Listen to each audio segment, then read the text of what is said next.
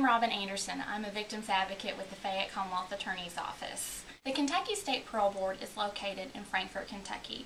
When a defendant is either convicted by a jury or pleads guilty, eventually they will be eligible for parole. In this victim's voice featured this week, the defendant, Larry Slusher, was charged, indicted, and pled guilty to 5 years for manslaughter in the second degree for driving drunk, crashing, and killing his wife, Angela Clark Slusher.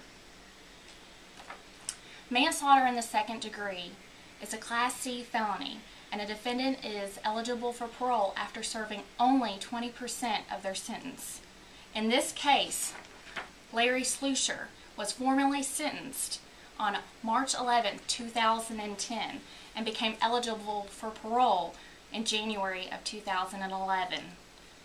10 months for killing his wife, Angela Clark Slusher.